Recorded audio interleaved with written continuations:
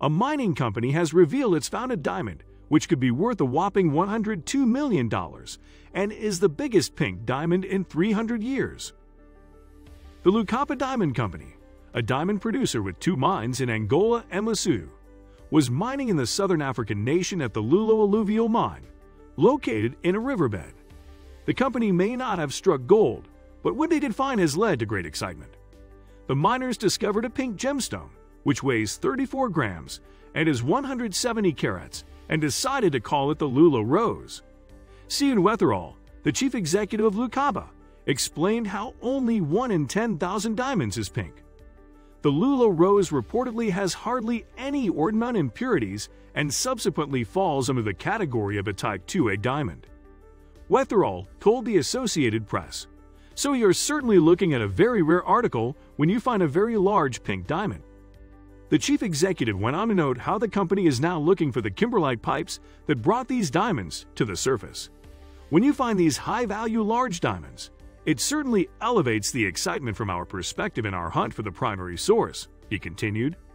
Wetherall explained the size of the diamond isn't the only factor which could see it receive a high bid at auction, but that its pink color also raises its value. Sodium, an Angolan national diamond trading company, is set to sell a diamond.